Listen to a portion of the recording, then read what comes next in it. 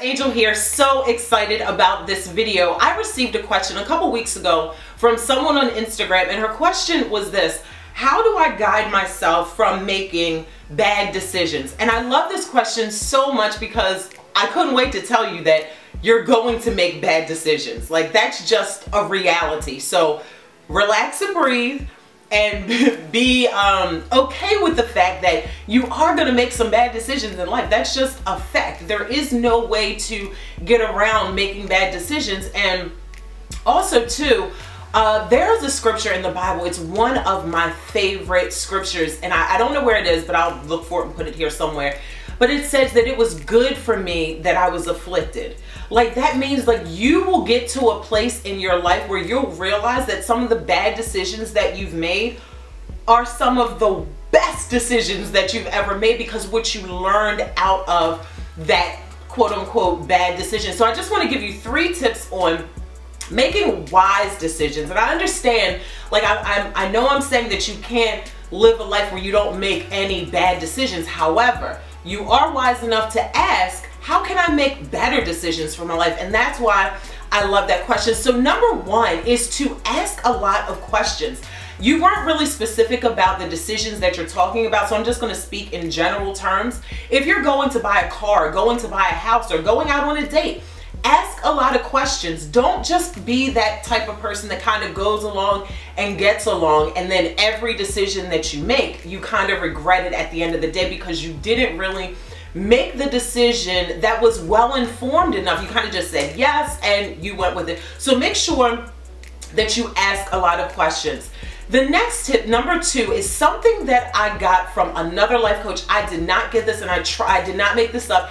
And I tried to find the video where I saw her originally say it. Her name is Meadow DeVore. If you guys want to look her up, I actually worked with her years ago around my finances. I love her to pieces. But anyway, she had a video, and it was talking about how to make a similar video about making the best decisions.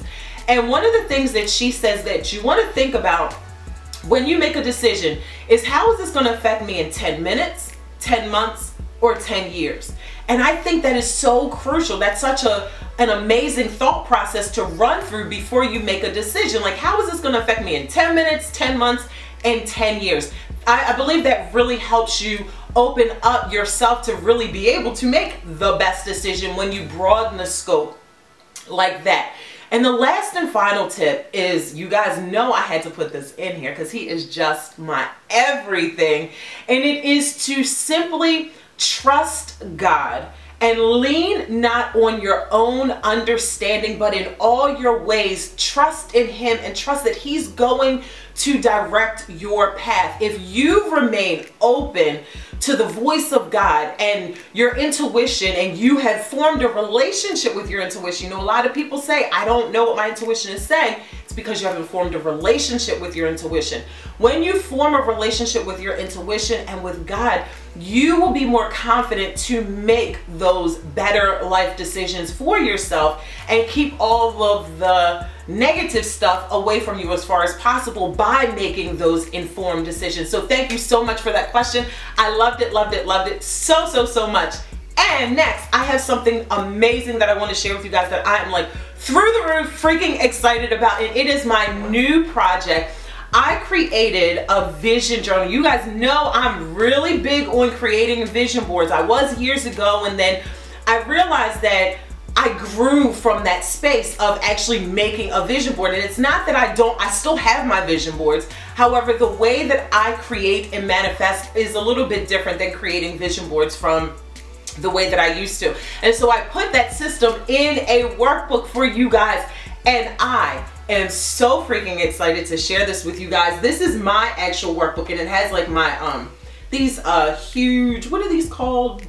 Paper clips. Are they paper clips? I believe they're paper clips in it to section off different areas in the workbook. But make sure that you guys are subscribed to this video so you don't miss the next video where I'm going to tell you guys all about my life vision journal. I'm so excited, you guys. I love you guys from the bottom to the top, and I'll see you in the next video.